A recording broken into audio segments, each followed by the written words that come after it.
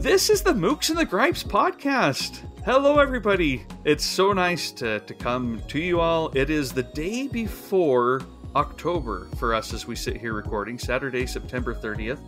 And Paul and I just did last week a Patreon bonus episode on how nice it is to be in the fall and the changing weather, even though it's still been quite warm in some of the books that we're reading. But it's so, I don't know. I love this time of year. And so, exciting to be back. This is Trevor multiplied by Paul. Paul, how are you doing today? I am doing well. I'm in the same spirit as you are. I'm enjoying this cooler weather and just ready for a transition. Summer, I always love it, but I'm also done. I'm always done. I'm like, okay, it's time for something new. So, yeah. Very nice. Very nice to be back with you. And we are joined and excited to have a conversation with one of our good friends from online, Rohan Maitzen. Rohan, welcome to the show. I'm so excited to have you here. Thank you. I'm really excited to be here too, and I'm so looking forward to our chat. We're going to be talking about a topic that I will always go to Rohan to learn more about. Victorian literature. I'm so excited. When we were talking about having you on the show, Rohan, we always want our guests to pick something that they would like to talk about. We don't want to say, well, this is something we want to talk with you about in case it doesn't work. But I guess a part of me was secretly hoping you would choose Victorian literature and that we didn't corner you into that. So. No, the challenge will be to shut me up once I start talking about it, I think. Well, we're excited. I think we will fail at that challenge, hopefully. So right, and you'll fit right in with us if that's the case too. Excellent. Well, a few preliminary things before we jump into that. We do have a couple of new Patreon supporters that I want to thank on the show here at the beginning. And both of these are folks that I know online. Liz Humphreys, thank you so much for joining in on Patreon. I hope that, you enjoy the bonus shows that we put up there. And then Stu J. Allen. Stu, I have known you ever since I think Twitter became a thing. It has always been so nice to get on there. Stu was one of the first that I remember seeing his tweets of, hey, how's everyone doing tonight? Here's what I'm reading. Translation Thursday. All of those kinds of things came with Stu. And so it's very nice. Thank you so much to both of you for joining on Patreon. And just so listeners who are aware, Patreon is, we do some bonus shows periodically that are just kind of random topics. They're not quite as, we didn't want to make it so that you had to join Patreon to get, a topic like this on Victorian literature with Rohan, for example. We just do kind of expanded tangents, maybe is a better way to put it. But if that's your thing, those are available to any Patreon supporter at any level whatsoever, whether it's $1 a month or, $1 million a month, which we only have a few of those. Only a few of those. We're still seeking the riches on this now, and so we very much appreciate it, and thank you for all of that. Thank you. With that, I would like to ask Rohan, what have you been reading? Well, one of the things is that I'm in the middle of my teaching term now, so my recent reading just for fun is often kind of limited by that, and my reading for work is actually very relevant to our discussion today because I'm teaching a course on the 19th century novel, and we just finished Pride and Prejudice, so I just reread that. And we're just starting in on Jane Eyre, so I've been reading that.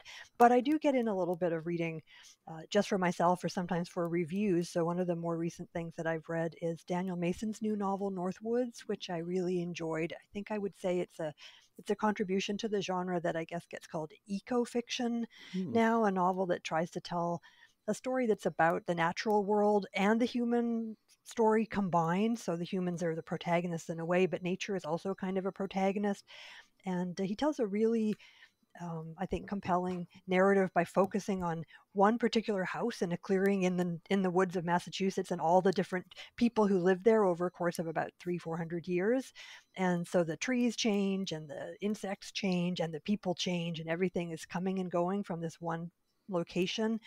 So it gives them a chance to tell some really big stories, of course, including climate change over time, but also just some really dramatic stories. There's even a chapter from the point of view of a beetle, to gives you the sense of nature interacting with humans. So that was really an interesting read. And a Twitter favorite, Claudia Pinheiro, I just read A Little Luck.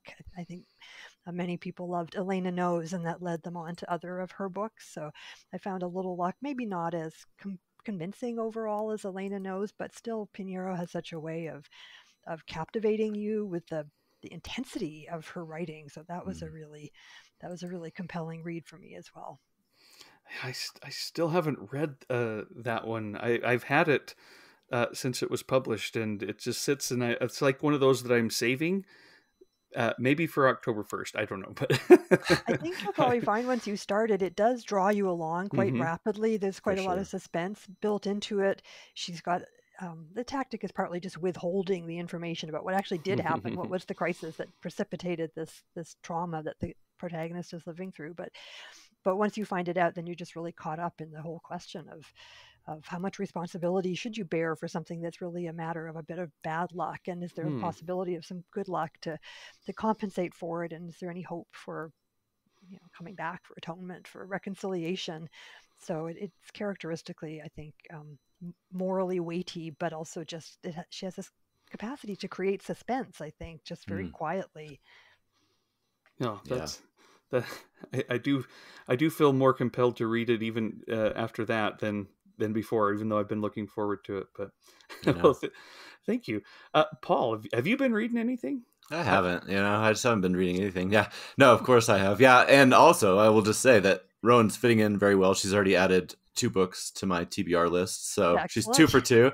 Yeah. No, Claudia Pinheiro, I loved her first book, and I've been really excited to read that second one. And then the other book you described sounds wonderful. And it actually ties in pretty closely to the book that I've been reading, which is another one that for the Republic of Consciousness Prize. That's the theme lately for me, because it's taken up a lot of my reading time. And this last one I read, I really liked. It's called Landscapes by Christine Lay. It's published by $2 Radio. And I would also say that it probably qualifies as maybe that eco-fiction that you were describing, Rowan. It's set in the not too distant future. It doesn't really specify, but you get the impression it's not too far down the road. And the world is facing, all kinds of ecological impacts from things that we're seeing right now, but it's, a little bit further down the road. So, England, for example, is in the middle of some pretty massive droughts, and there's a lot of the trees and the animals and insects have started to be impacted pretty severely. And it's narrated by a woman named Penelope, who's working to archive this library that is in it's in a manor in the English countryside that is slowly falling into ruin. And she's lived there for a couple of decades, and there's a big library there. There's a lot of artwork and things like that. And so the book is divided into different sections. Some of them are narratively driven by her. Other ones are little excerpts from her diaries. And then there's these other sections that are just little snippets of the cataloging work that she's doing. So it'll describe the end papers of a book and how much damage it has, or the painting that's hanging on the wall. And so it's a really interesting theme, because you can see the manor house is falling into disrepair, and they're going to have to leave it. But obviously there's some clear tie-ins to what's happening in the natural world, and this documenting of things that we're losing, the damage that's being done. So it's really powerful, really wonderful writing. A lot of, the themes of loss and trauma, and like I said, preservation. And then there's also another plot that I wouldn't say is a subplot, but it's another, plot that's working its way through the background, involving a personal trauma that she's gone through, and it's going to kind of come to a head in the coming, weeks, months as she's writing. So yeah, I've seen it compared to a lot of artists who I love, Ishiguro, Rachel Cusk, Maria Gainza, and then Judith Shalansky. So those are just some of the names that I see. I mean, I would also say that when you were talking about that book, Rowan, I got a little bit of a Jenny Erpenbeck vibe. I don't know if you've read any of her stuff, but I would say there's some of that in this book as well. But anyway, yeah, it's absolutely wonderful. It touches a lot on artwork, which is something that I've talked about. J.M.W. Turner in particular, a lot of his paintings are brought up. So I'll just read really quickly a couple of short excerpts just to give people a taste. It says, "As I work through the disorderly archive and chip away at the mountain of responsibilities, my mind is drawn back to this image of Turner's studio, left in a state of Pompeii-like destruction after the painter's death. That same atmosphere of decay permeates the library in which I spend my mornings. On better days, disorder is forestalled, and there is only the linearity of the catalog and the neat collection of books and objects. On days of anxiety, such as today, I find myself stranded in the wreckage. The dust that is gathered in the corners, the moldy papers, the shelves that bend under the weight of books and archival boxes, all these seem to be advancing toward me, millimeter by millimeter, until they overwhelm me. So, I won't read another one, but I think that's just it captures the themes of what she's working on, but also for me, that style of writing is just wonderful. So yeah, anybody who hasn't heard of that one, I've actually seen a few people online who are posting it as a book they just purchased, which made me happy to see that it's kind of making its way out in the wild. But anybody who hasn't heard of it, I would encourage you to look it up and see if it's for you. But I absolutely love it. That sounds wonderful. Yeah. And it's interesting, the echoes with the Maitzen book. Maitzen plays also a lot with different genres. So different sections of his book have different sort of flavors, different characters. And one of the sections is about a landscape painter, as it happens. Interesting. It's a fictional painter, as far as I could find out. But it does talk a lot about, again, the relationship between art and the natural world, and how you try to depict in painting what you see happening around you, and how that maybe compares to your narrative is moving forward, but a painting is kind of in the moment. I wonder if one of the challenges for something that's got this eco-fictional angle is the risk of getting too didactic, which I suppose is something that might come up in our discussion about 19th century literature. But I think certainly Maitzen manages to avoid that, I think, by being so playful in the various different kinds. He has some sort of gothic bits, some ghost story bits. There's just a lot of different kinds. There's a kind of true crime, lurid true crime narrative that's part of it. So even though the movement towards that scary looking future is an overarching kind of shadow, it doesn't make you feel like you're being hectored about it. I wonder if that was true of the book you're talking about as well. Yeah, I didn't feel like I was being hectored. I was trying to think. I wouldn't say that it's playful. It's pretty introspective and I don't know, somber. Maybe not somber. That's probably not the right word. But I wouldn't say playful. But at the same time, I didn't really feel like it was didactic. But I agree with you. That is something that would get my hackles up if I felt like I was being, even if it's something that I'm very much on board with. Like, there can be that tone that just doesn't sit right. This one, I don't know what it is, but she manages to avoid that. And one thing I didn't mention, this is her first novel, which I think I talked about this last time or the time before.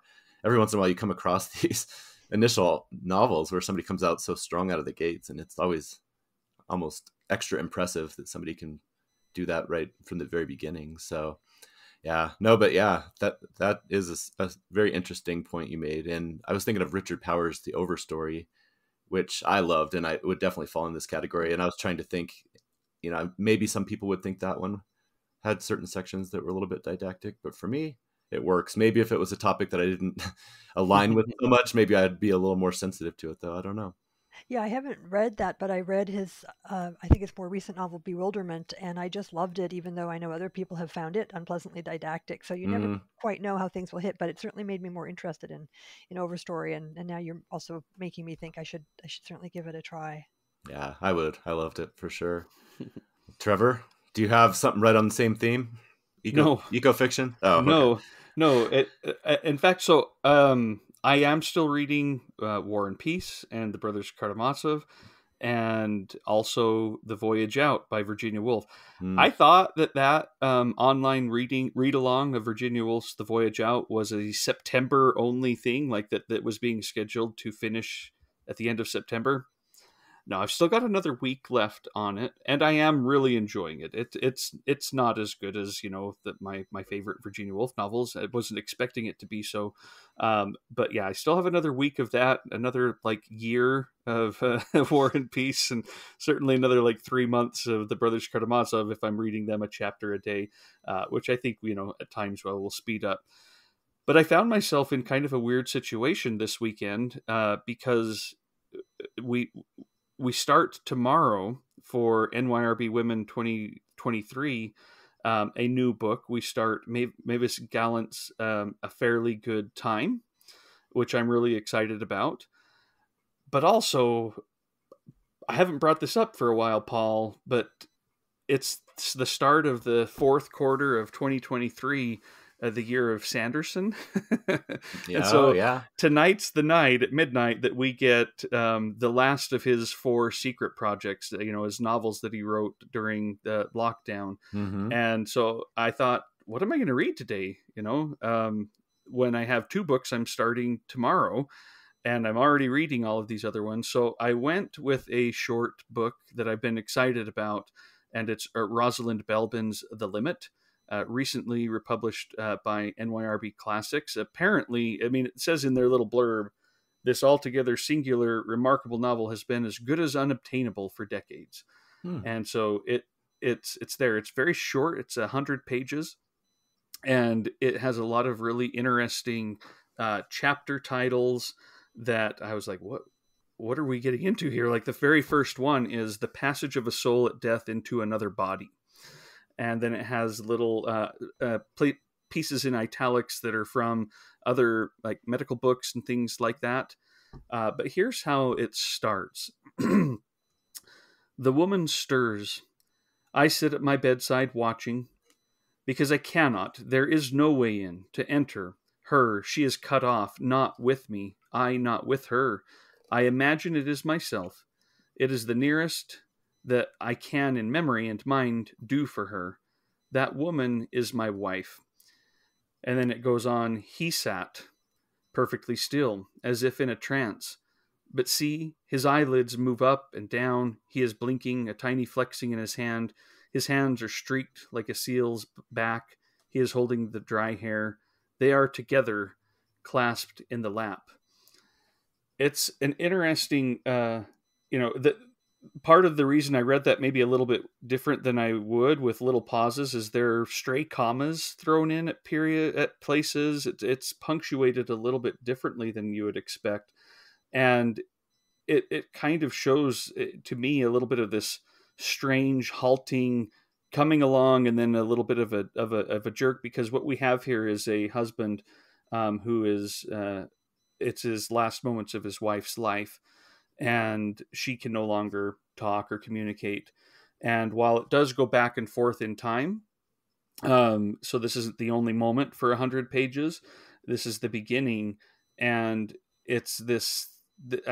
I don't know what the limit is referring to yet, but they're definitely getting some ideas of just their limits of being together, and yet, as it said there, here they are together. There's something about being together and recognizing that they're not, and it's been I'm not very far yet. Again, I started it last night thinking, oh, what am I going to read between now and October 1st?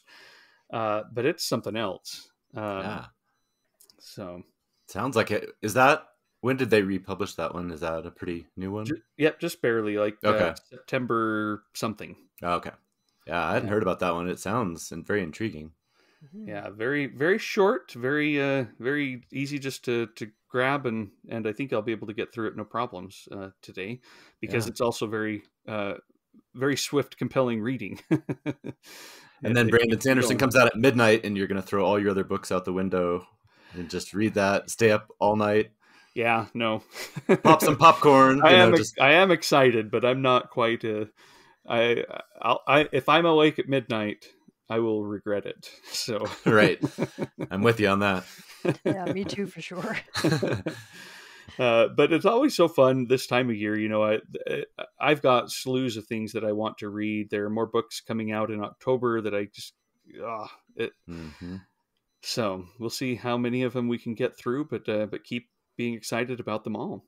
Yeah. It's always a little frustrating for me at this time of year, because I get so inundated with first year papers and so on that I see all the books on this horizon, and I just have to know that I'll have to defer a lot of them. So I make a lot of notes of things I'm hoping to kind of put on my wish list and get to them when I can. Even if I have time to read, sometimes I can't bring myself to read anymore by the end of the day. Oh, yeah. So. Yeah, you've spent that kind of mental energy. Yeah, Oh, that precious capacity. So I guess that's one reason to be grateful that I always do get to teach at least one thing where I'm reading books I just really love for class. I mean, it's really not a hardship to be rereading Jane Eyre, although, always when I listen to you two talking about your reading, I think you read so much and so widely, and I'm rereading over and over again the same books to make sure I have them straight before I show up for class. and Yeah. we've had, I myself have learned a lot of the power of rereading this year. Um, so yeah, we can each look at the other and say that sounds nice. Mm-hmm. But I am grateful for the way that I have it, where reading isn't part of my day-to-day job. As much as I also sometimes think, oh, wouldn't that be nice? I know that there are downsides to it as well. So, all right. Well, we are here to talk about Victorian literature, and I think while most people, when we say Victorian literature, a thing comes to mind that's probably pretty accurate. But I want to make sure that I'm not just making an assumption there. You're teaching a class this term on the 19th century novel, and there would seem to be a distinction between that as a class subject and Victorian literature. Queen Victoria, who was named after, she reigned from what, 37, I think. 1837 to 1901. Yeah. And that's a big period of time, but it's not the whole 19th century. And I also think of Victorian literature as being a very much an English, novel, not American, not Italian, even though, of course, there's plenty going on in Russia. And, I'm reading two, novels that would apply to that. But am I right in those assumptions, Rowan, or am I a little bit off on my boundaries? Or No, you're exactly right. And the thing about boundaries or periods or the attempt to categorize is that it's always a fiction, right? It's a useful fiction. It's a necessary artifice. You need to decide, even if it's just for curriculum reasons, you need to start somewhere and stop somewhere. So you need some sense of boundaries.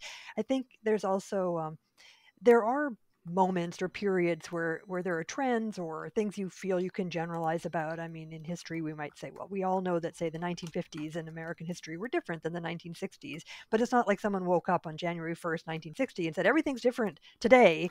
So there's a sense that, yeah, there's a time when you can say this. Now we're sort of squarely in the Victorian period. It's probably somewhere between the 1840s and the 1870s.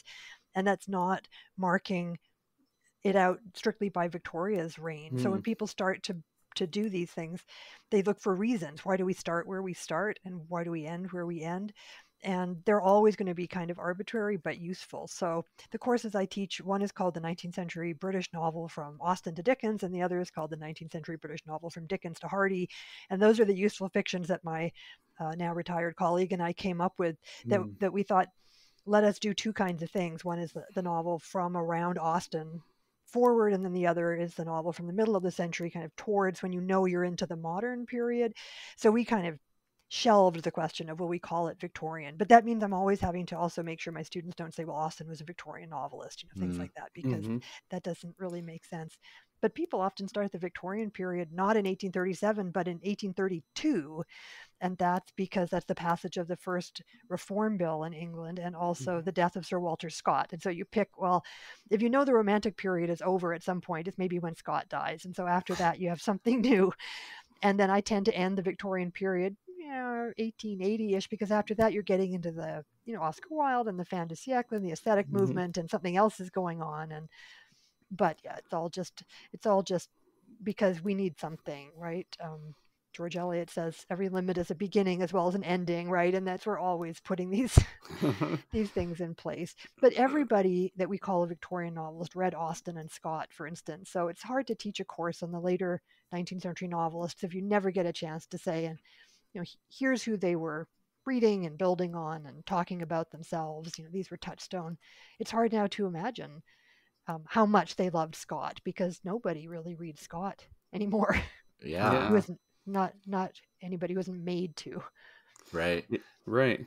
And yet Jane Austen, continues to power on and become as popular or more popular than ever. That's a really interesting point. Yeah, and in fact, it can be, for the course that I'm teaching now, the Austen to Dickens version, it can almost be a an impediment because her popularity is so great that people know things that they kind of think they know about Austen, or they know Pride and Prejudice really well from watching multiple adaptations of it, but not from reading it, or if they've read it, they've had a kind of love affair with it that means they're not used to having to analyze it or take it apart in any way or ask questions about what the things mean. They just are deeply invested in their idea of it, and the enthusiasm is just wonderful. But sometimes it's also a little bit overwhelming, and you never have that problem when you're teaching, Scott, because they're all coming to it absolutely clean of any previous impressions. So I try to appreciate the Austen effect. It's a guaranteed thing. You put Austen in the title of a course, people will come and take it. And I don't think that in my area of teaching there's any other novelist who will do that. Yeah, that's interesting. Yeah. That is fascinating. I love talking about these boundaries and these limits or these transitionary periods. Paul and I will often, I think some of our more interesting conversational bits is when we're trying to figure out when we say we're talking about X, Y, or Z on this day, what does that mean? And what doesn't it mean? And why? Those are always some of my favorite parts of our conversations, because it leads to that analysis of these, what's different, what's the same, how do we distinguish it, how do we relate it. So when you say Victorian, what do you two tend to mean? Or what do you assume are kind of the associations that are generally had for it? I think for me, it's very much what you just said with the 1840s to, 1870s, 1880, because when I was just typing, Victorian novelists and like Oscar Wilde or Victorian English writers, Oscar Wilde pops up and I'm like, that doesn't sit. And then I'm like, well, of course he is, if we're going just by the dates of Victoria's reign.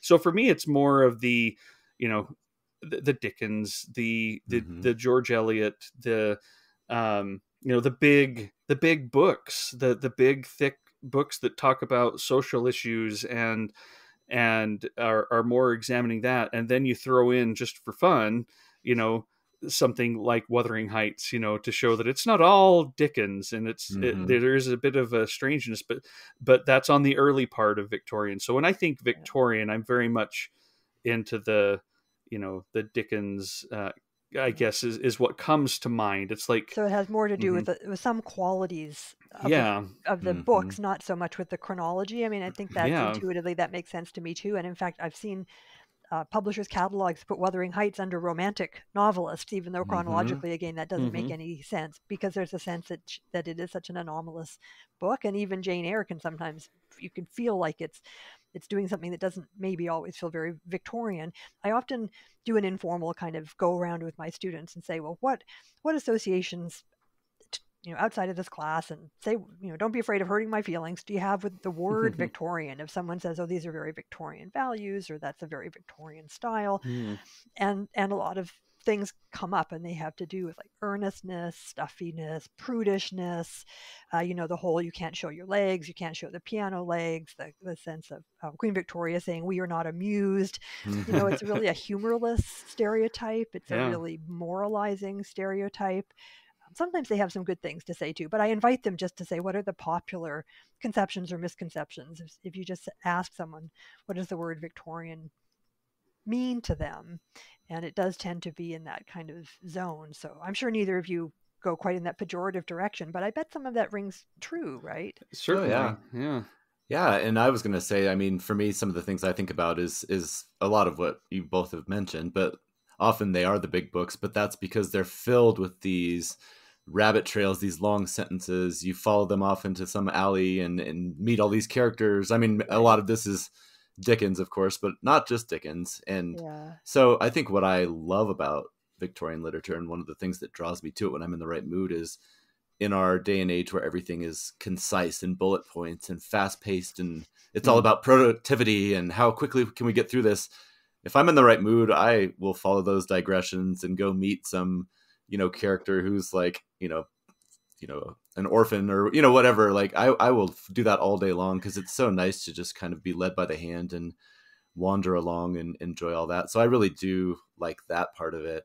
And then something I'm going to talk about with several of my books today is the societal norms that you mentioned, Rowan. I mean, it's always intriguing to see them through today's lens, but I also like how that kind of puts some it kind of impact the plots and like add these complications that, you know, some of these books, if they took place in the modern era, you know, the problem would be solved in 2 seconds by a text, or, you know, that whole thing. Like, so I actually really like going back and Or having like some of if the hero and heroine could just spend half an hour alone together and talk right. to each other Yeah. instead Just of talk it constantly being out. kept apart because they're not allowed to be. Yes, because it would just be Yeah, so improper for them to have any privacy. Yeah, absolutely. exactly. And It I know that changes. would drive some people crazy, but I actually really enjoy it. Just the money, the inheritance. We talked about with Jane Austen, the gender roles and how that adds complications that wouldn't Yeah, necessarily impede them today. But I really find it fascinating and compelling yeah, to go back and kind of see it through their yeah. eyes. When we were just recently talking about Pride and Prejudice in my class, and I highlighted the moment when Elizabeth is visiting Pemberley and Mr. Darcy comes around the corner and their eyes meet and they both, it says, deepest blush, across both of their Hmm. faces. And I said, that's one of the top 10 sexy moments in 19th century literature. And it's so sexy, it's so erotic, because none of it can be made explicit. You need to find Absolutely. some way to signal that there's something really powerful that they both feel when they see each other. There's a little bit of embarrassment and awkwardness, to be sure, but blushing, in the sense that the blood outside of your control is going anywhere in your body, just to bring that up is it's we've Hmm. lost the capacity to create that kind of little thrill, because you can just spell everything out now. There's a moment in the middle of the floss where someone kisses someone's arm. It's like, oh, I can't believe that just happened. It's so exciting. And sometimes that is lost on this generation. Yeah, absolutely. Oh, dang. And it definitely it works so beautifully sometimes. It's so subtle, and it gets you into the things these characters maybe are embarrassed to acknowledge, that Yeah. we do relate to, in our own, in my own life. I'm not explicit with everything, even to myself, with what I'm feeling. And so to be able to have that subtlety, where I agree, too often today we would just read right over that, and probably not even, no one would even write it that way. It would be Yeah. much Yeah.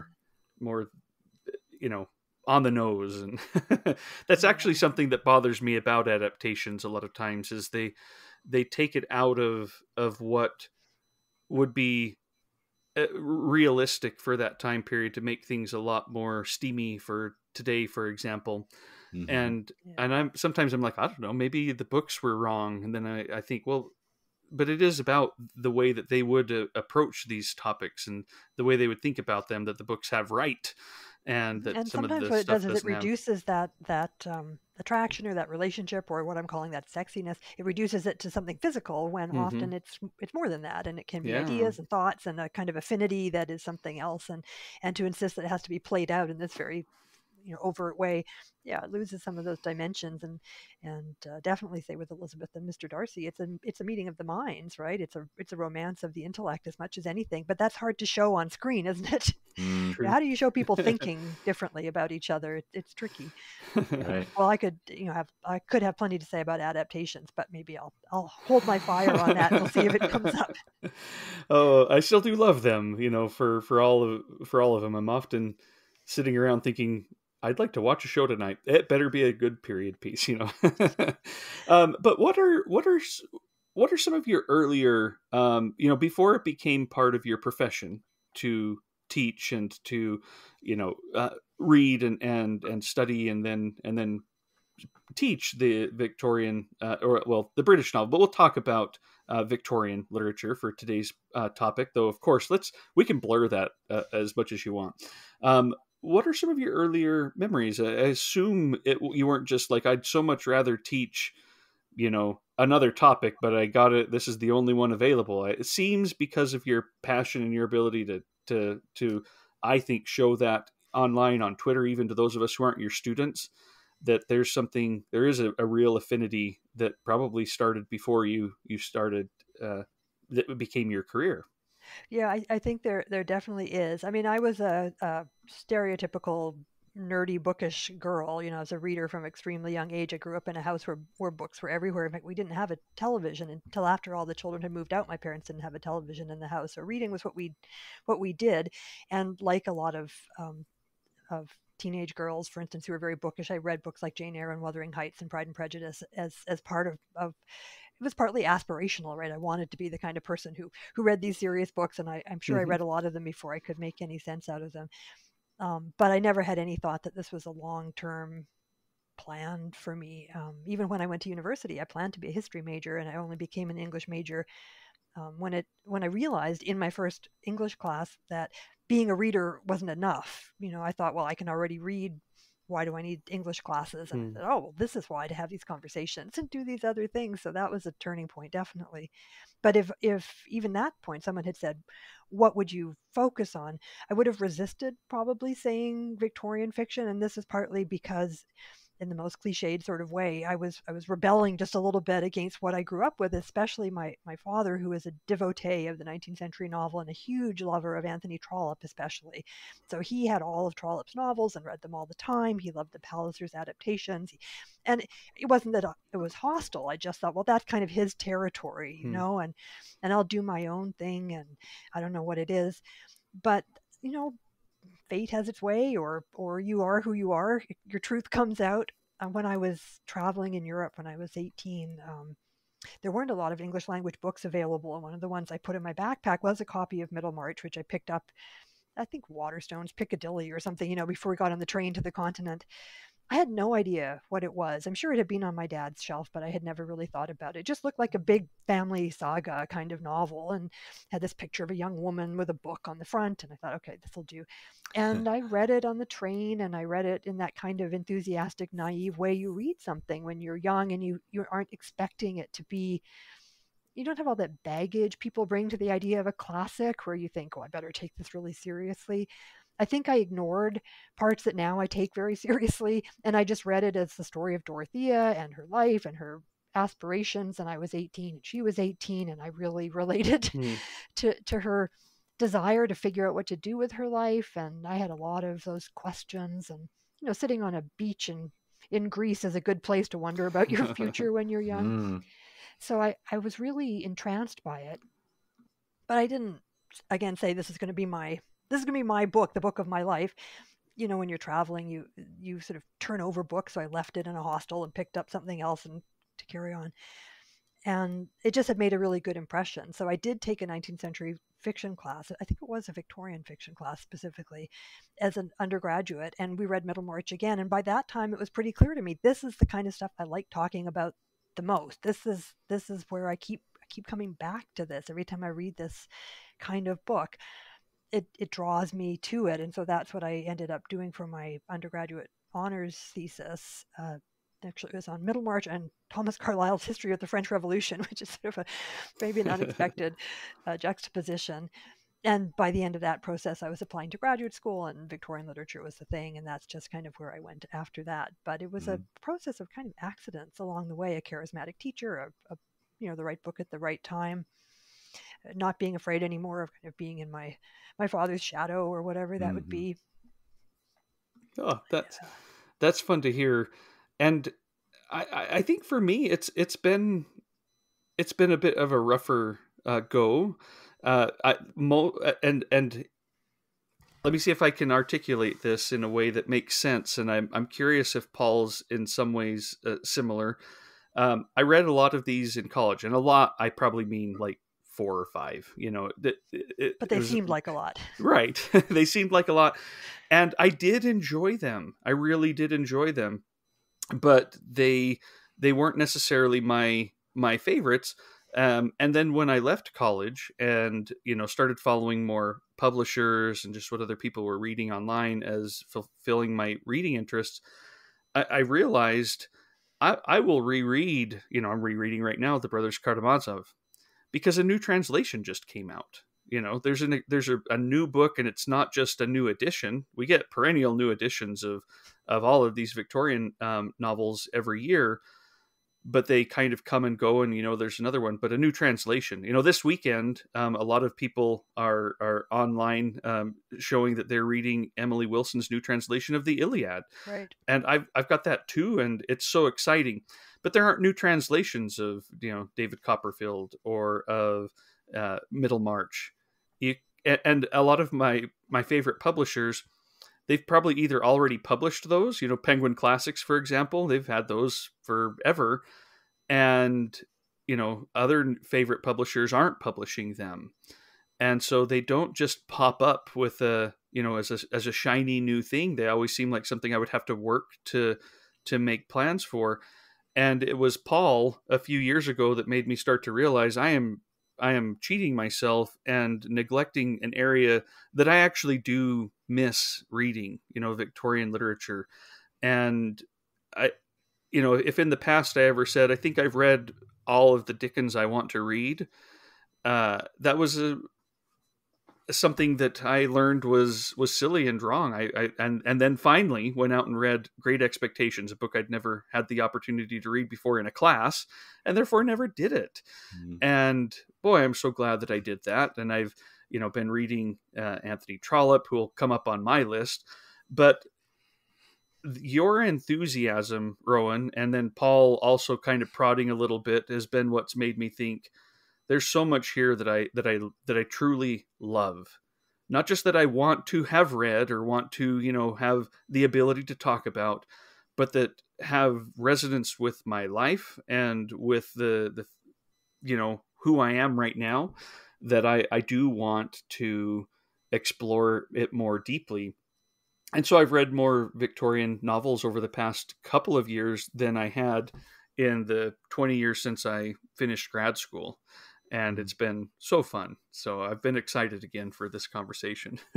Well, one of the things that always makes me the saddest is when people say that they read some Victorian novels in high school or college and that ruined their interest in it, that they had such a miserable time of it that they just said never again. And I that comes up all the time when these novels are mentioned on Twitter. There's always someone who's like, oh, I can't bear it. Somebody made me read Hard Times, or they made me read Great Expectations, or they made me read some other book that I think is super fun. And I always think it's probably not just the teacher's fault, but it may be partly. A lot of times people in these, especially in high school, you're kind of coercing people into reading something who maybe are just not ready for it, or they're just not interested in it. But also you're often not trained to do that kind of job. Maybe you have a curriculum you have to enforce, something like that, and it doesn't become a very good experience. But also maybe some of these books are better at a different age. I read Middlemarch in a particular way because I was very young the first time I read it. But now that I'm older than that,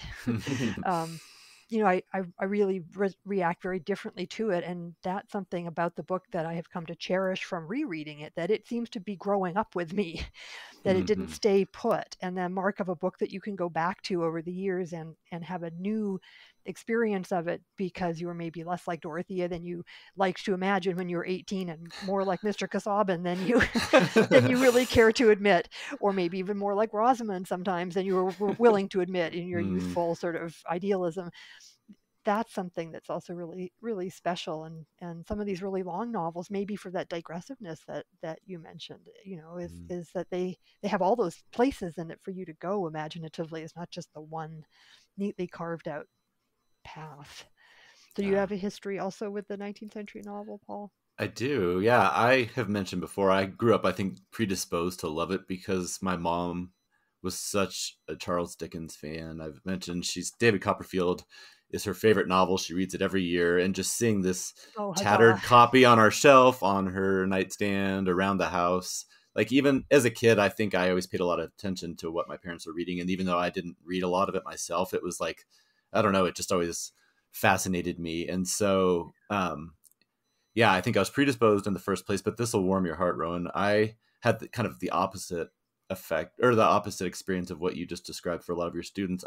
In high school, I had a very similar, where I would be assigned things and I would kind of read the Cliff's Notes and kind of fudge my way through it and everything. Right. But something happened when I got to college. Part of it I can definitely attribute to, I don't know if you had a chance to listen to our Jane Austen episode, but Dr. Ray, who was my Jane Austen professor, her enthusiasm and passion for Jane Austen in particular, but for a lot of these books, was one of the real turning points for me. And it shows the power of what you just described. If a teacher is the right fit for you, it can just transform your view of not only one author or one book, but she just made classics for me exciting and opened up all these possibilities. So I would give a lot of the credit to her, even though most of it was Jane Austen. It wasn't necessarily Victorian, but several of the other books. She really modeled somebody who just found reading this fun and exciting and Exactly. stimulating. Yeah. Yeah, and a lot of what you were describing, like the undercurrents, there is a sexiness, there is these social things that you didn't know about that add another layer of richness to it. And so I think for me, that was definitely a turning point. So for me, college was a launching point for going back and not going back, but discovering all of these books and kind of viewing them in that light. And so, like I said, there's several that I'll mention today, but Wuthering Heights and a lot of other ones that I read in college. It was actually a wonderful experience that I think fuels my enthusiasm Yeah. to this Oh, that's day. so So great. Yeah. I mean, I think that that is something that a teacher can and should try to do. I mean, you want your students to take the work seriously, but you want them to see that that's not antithetical to really enjoying it. In fact, analysis can make it more exciting. That the book can start to kind of hum with significance, oh yeah. and someone like Dickens, who gives you just so much to laugh at and so much to cry over too. And I Mm-hmm. just, the idea of a classroom where that's not part of the discussion is really a shame. But I'm also really interested in what you say about your parents too, because I think it was the same for me. I knew my parents read a lot. I looked at what they read. And to me, part of being grown up was having these interests in all these different. My mother is an avid reader of Virginia Woolf. She read all her diaries, all her letters. I always saw her reading this kind of stuff. And that sense that reading can be something kind of aspirational, that you would reach for what you think of as like the adult stuff. Mm-hmm. I sometimes feel like right now we've seen a kind of switch in that. There's so many adults who talk all the time about their favorite young adult books that Right. the young people, they're not, and this is, I'm not trying to be judgmental about this, it's just different, that they don't maybe aspire to read the harder stuff, or they don't think of it as something that's a goal for them. I want to be the kind of person who reads War and Peace. I want to be the kind of person who's really into Jane Austen. They're happy with their Harry Potter, Twilight, whatever the latest, because they see their adults are also really enthusiastic about that. Mm-hmm. And I think about the difference that makes sometimes. On the other hand, Harry Potter made a generation of students really unafraid of long books, right? I mean, they're not as long as David Copperfield, but they're pretty sizable, and they were, young people were just devouring them. So we used to be able to carry a lot of that enthusiasm. I think we're now a generation or so after the first Harry Potter generation of students, Right. but I think it made a difference to their readiness, their to believe that a long book would be fun. That they were already reading them, and they could hang in there. Yeah. Well, and I won't, we don't have to go on to an adaptations sidetrack here, but I will just say that I think also, like the Christmas Carol in particular, like my parents would watch 3 or 4 different versions of that, each year. And so even though they're not all, sticking to the book, or, there's different ways to go about it, I think for me, that also built a fascination of just in that particular book, like the dark, foggy tunnels and the soot in London, and just kind of the spooky, but also, I don't know, just a whole different lifestyle. The bookkeepers like shuffling along with candles, Right. and just all that, I think for me just created kind of like a mystery and a magic that for my Definitely. young mind, I think kind of gave me a soft spot for this era too. Yeah. Oh, so we each picked 3 authors. I don't know if it was 3 books or 3 authors. I did pick 3 authors and 1 book to kind of be emblematic of what I was going for with it. And we can go through that. We often just do kind of one at a time, but we don't have to be that way. If you want to kind of go over, if some of them relate to one another, feel free to go. But Rowan, why don't we start with yours? However you want to approach it, and continue our conversation about, I think, what Victorian literature is to us, and as well as some of our best experiences with it. Yeah, I thought about that a lot while I was trying to decide what kind of exemplary text to bring along, and I did stick to that kind of mid-Victorian idea because that was our official topic. And I was trying to think about what would best capture that sense of what it is that still satisfies me about this particular work. Sometimes I'll look around at my colleagues and I think you could learn a lot about our characters by what we specialize in. So there must be something Victorian about me that's what I do. The 18th century people are kind of wry and cynical, and the Shakespearean people are more theatrical. I don't know. So I'm the resident Victorianist. I'm the only one now in the department, and I think what I bring to that is some of the stereotypical qualities that people associate with the Victorian era, but for some people it's a criticism, and for me they're things that I actually I guess I wouldn't necessarily endorse them 100%, but like earnestness, like a sense of social responsibility, like the sense that there can genuinely be a conflict between duty and desire, that love isn't everything, that there are other things that matter. And I really appreciate the way that the Victorian novelists that I love commit themselves to these as things you really have to think about and work on as a person and as a reader and as a writer, that these are books that are really about your moral character. And I know that that's what's off-putting for some people about this. They want to kind of get to something that's more aesthetic, or often on Twitter people will be raving about the sentences in a particular book, and I'm like, yeah, sentences, but what about the heart? Where's the heart? Where's the passion? Where's the change your life kind of.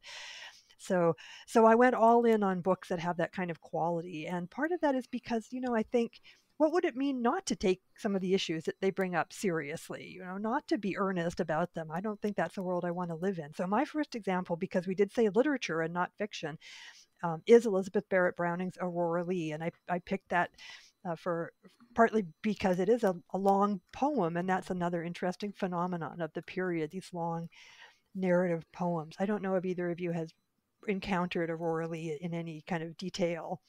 No, if not me. All right. Yeah, I don't think so. I was trying to remember it. It might have come up in class, but sad to say I don't remember. Yeah, it wasn't really. I had the good fortune of being taught in the 90s by someone who was a bit of a Barrett Browning specialist, and I don't think I would have encountered Aurora Leigh that relatively early in my own career if it weren't for that, because it really is not an often encountered text except in small excerpts. So what I love about Aurora Leigh, first of all, is the absolute fearlessness of it. So a lot of the talk about women writers in particular in the period has to do with the pressures on them and the prohibitions and the inhibitions, maybe seeking out a male pseudonym to protect yourself from judgment, or the sense that women's lives were curtailed and oppressed in these various legal and economic ways. So there's a lot of hardship narrative, rightly so, of course. But of course, women actually lived in all kinds of different ways and reacted to that in so many different ways. And Elizabeth Barrett Browning was the sort of most confrontational, in a way, of the writers that I teach about this. She just basically said, I don't care what you think, I'm going to do what I want. And she did this as a poet. She wrote this remarkable text that is an epic novel in verse, or she called it a verse novel. So it's a full-fledged novel with characters and plots. It's got a love story. It's got subplots and sub-characters, but it's in blank verse. It has epic similes. It has the whole shebang. So it's 400 pages of iambic pentameter, right? Which is a big ask. It's an epic poet about a female poet, right? So it takes all the epic conventions and it says, guess who's worthy of epic treatment? Basically me, right? A woman poet. It takes on all the patriarchal hostility to women early on in the novel. Aurora is proposed to by her condescending cousin Romney, who says, women can't be poets, calm down and come be my wife. And she says, no, absolutely not. She says, I too have my vocation, work to do. And she turns down his proposal, goes off to become a poet. And she has various challenges along the way. But part of what the result is this poem that we're reading, this autobiographical poem. And it is, as I said, it's fearless. It's about her desires. It has some very erotic sections in it. It has a whole subplot involving what the Victorians called a fallen woman. And Barrett Browning, after the poem came out, she said, a lot of people are really upset at my talking about this. And it was actually about a working class woman who's basically kind of sold into prostitution and ends up getting pregnant. So there's no mystery about what's happened to her. The baby is a signal that, yes, people had sex with her, that she didn't want having sex with her. So the plot is about as explicit as you can make it. And EBB said, people think I shouldn't talk about this, but if women don't talk about this, we might as well be dumb and die. She said, those are her words. Wow. So she wasn't afraid to talk about that.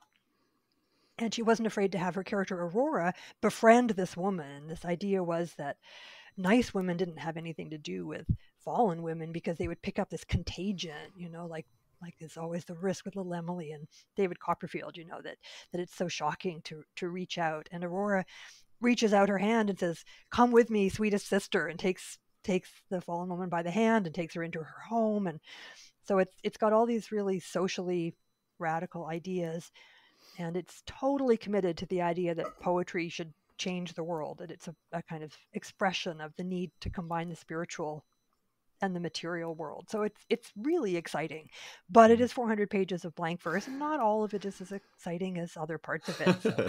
So, it can be a stretch, but it exemplifies some qualities that I think are really special about Victorian literature, the sense that one thing you can do with your poetry, with your fiction, is just get in people's faces and show them what's possible and not settle for compromises. So she says that our age, people say it's prosaic. I say the opposite. It's as exciting as any heroic age. We should be unscrupulously epic. And it has the only epic simile to do with breastfeeding that I'm familiar with too. So that's my pitch for Aurora Lee. Wow.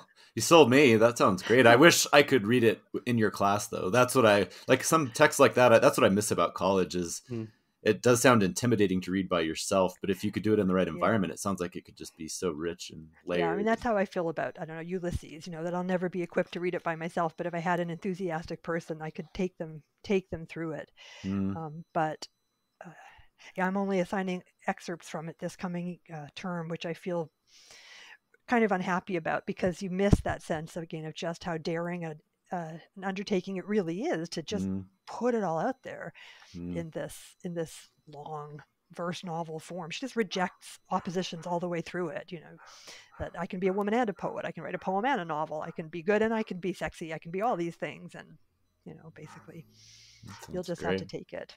Yeah. Well, Paul, normally I would say, Paul, what do you have? But do you happen to have a poet? I do not. Okay, then maybe it makes sense for me to jump on. I didn't either until Rowan sent the EBB as one of her authors, to us as the initials, and I thought, she's doing a poet.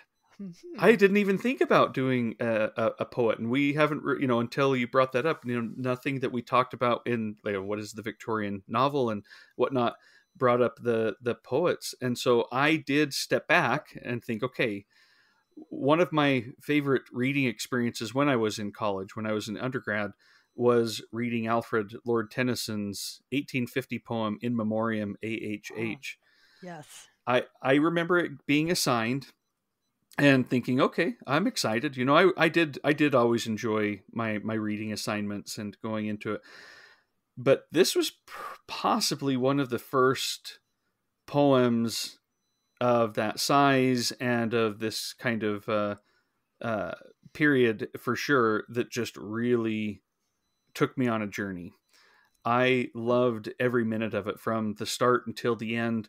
And I don't remember it all particularly well, but it was an evening. I think I read it all in a couple of days, but in particular in the evenings, and it was definitely in probably like November. Just a great setting for a poem about grief and loss, and then trying to figure out what does that mean in all, kind of other in some other areas of my life where I've learned lessons about how to deal with grief and loss, but right now I don't know if they're working for me. When I think about religion, when I think about spirituality, it was easier to grapple with all of that when I didn't have, someone that I was grieving at that moment. And is there a way to get on the other side of that? And is there a way to come out with hope? Or is it, because I loved the grapple. You talked about the grappling with these issues and kind of in your face, not like a beating you, but just like I'm going to say it, I'm not going to be cutesy. Even though this is a poem that rhymes quite well. Yeah. It flows so well as he explores, religion and faith and loss and grief and the passage of time in general, just as the a new year, even in my church growing up, we would have the New Year's hymns, and one of them was, Ring Out Wild Bells, taking passages from Tennyson. And I didn't know that until I read the passage in the play or in the poem, and I'm like, whoa, I've sung this poem before, at least that part of it. And just, I loved it. And, you know, it was really nice. I'm glad you opened the door to poetry, because that helped me start to remember more my relationship with this time period and some of the other things that I just loved about it. I have read the poem since, but it's been some time, and I've read other Tennyson poems, you know, Charge of the Light Brigade and The Lady of Shalott, you know, plenty of them. But and while I may like them, or does he call it Ulysses? What's the one on? Yeah, he has a dramatic monologue called Ulysses. Yeah. And so I read those, you know, as they were assigned to me, but I've never gone back to any of them. They didn't strike me either. But this poem, again, kind of became a part of me. It's an extraordinary poem. I'm so glad you brought it up. Yeah, you know, one of the things I knew about it before I myself had any sort of profound experience of grief was that after George Eliot's husband had died, one thing she spent a lot of time doing was reading In Memoriam. Queen Victoria famously read In Memoriam after Albert died. It sounds like a kind of a cliche, you know, oh, it's a poem about mourning, people who are sad read it.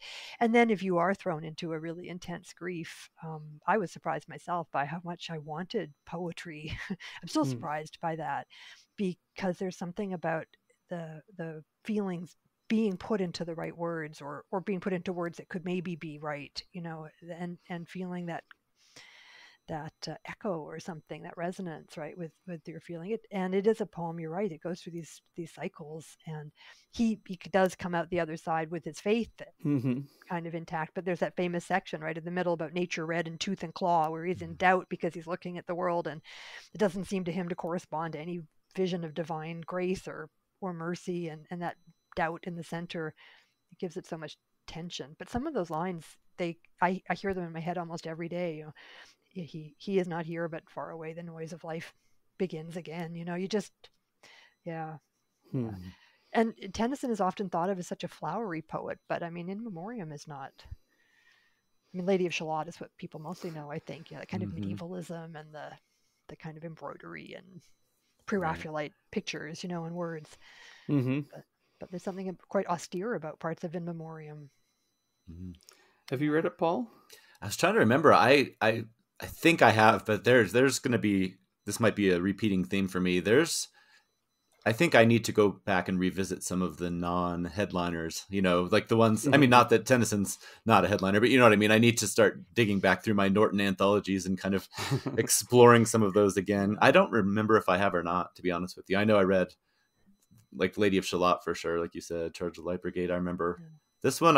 I would imagine we probably touched on it, but hearing you both talk about it makes me really want to go back and check it out for sure. It's such a simple verse form. I think it's just called an In Memoriam stanza because it doesn't follow any pre-existing pattern, but they're short lines. They're rhyming, like you say. They have a real simplicity to the structure, but it certainly does take you on a journey. Well, there's some just gems in the poetry from the period. I don't know if either of you read Christina Rossetti's Goblin Market at some point. I did read that. That also tends to really surprise people.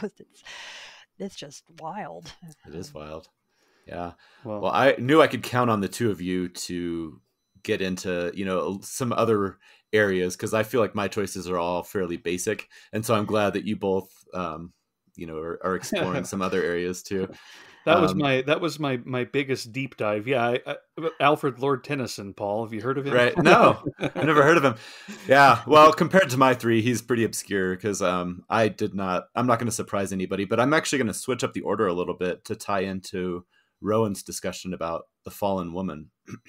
And the first one I'm going to mention is Tess of the D'Urbervilles by Thomas Hardy.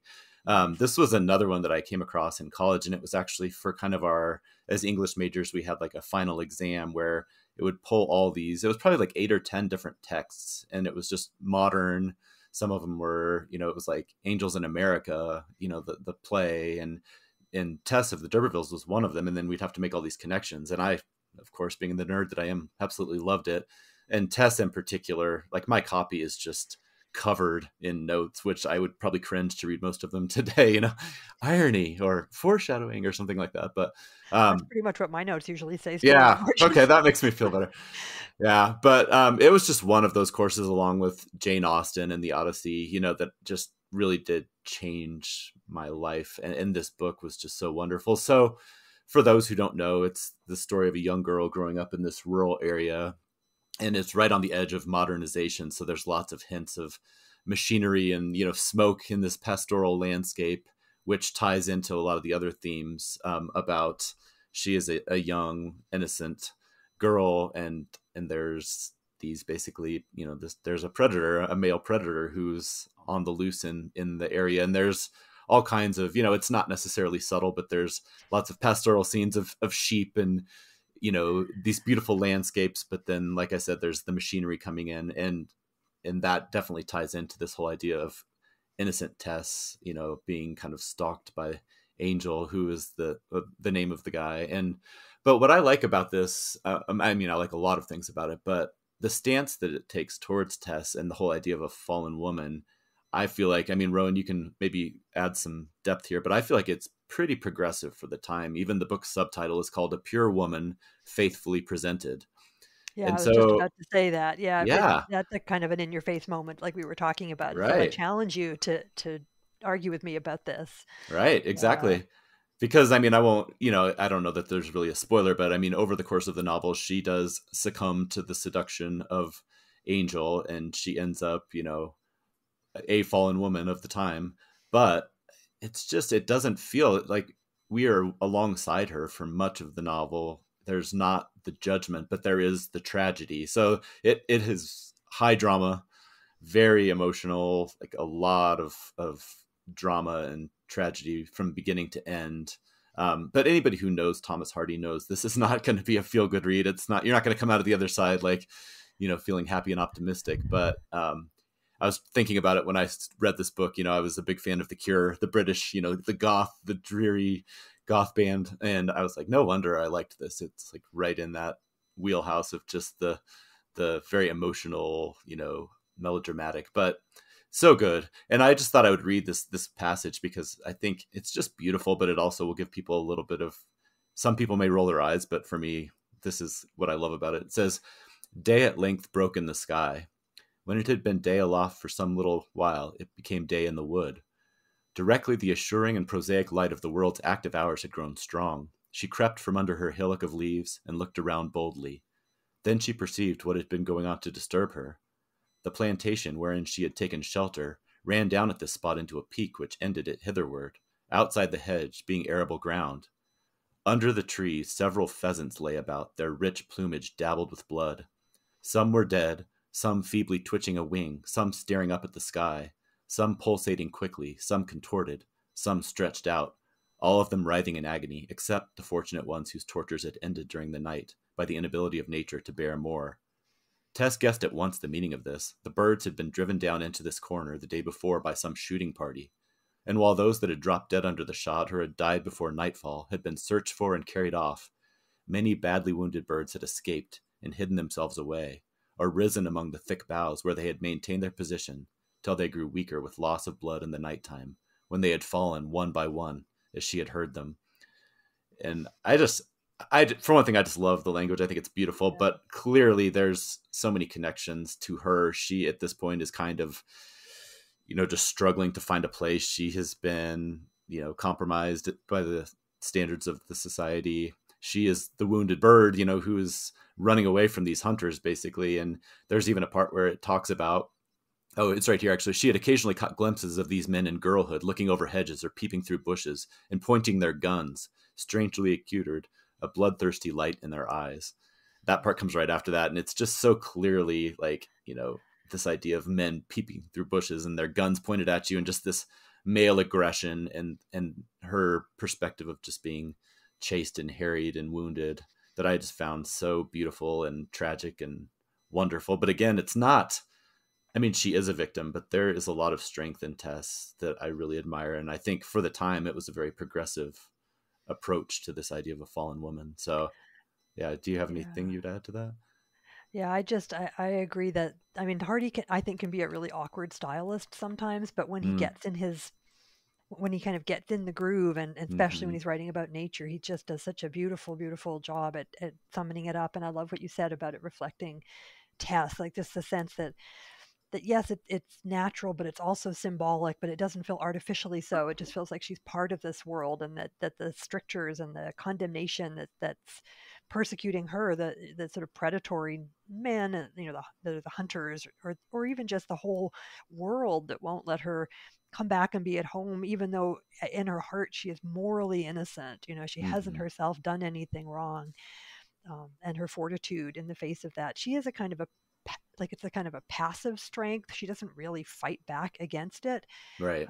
She endures more than anything else, but that she's constantly driven to further and further away from any kind of hope. It really is a painful process. Ugh, Yeah, it's a it's devastating novel. And I agree. I don't know if I would maybe go with progressive. I guess I would go with, like, again, scathing. It's such a condemnation of the mm, world as Hardy understood it, and the way that sexual morality is defined in such impossible ways, and in such a double standard, that women pay the price always, and that there's no nuance, there's no subtlety, there's, she's part of nature. She is sexual, and I think she's depicted as being quite sensual, and hmm. but in this kind of innocent way. Yeah, it's really I mean, he gave up writing novels right after Jude the Obscure. He'd had enough of trying to reframe and rewrite so that he could actually publish what he wanted to say. Mm, And sometimes that's another little way I set up those artificial boundaries, right? Scott gave up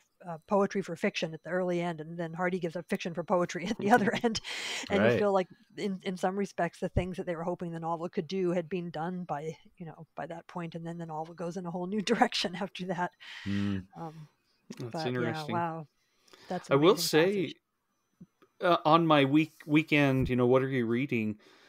People are still reading Thomas Hardy quite Mm. heavily. Mm. His stuff comes up all the time, and not just Tess or Jude the Obscure. It's like, a bunch of the other ones. People are still, at least people who respond to that particular post Yeah. are still reading Thomas Hardy, and I think that's pretty Yeah. cool.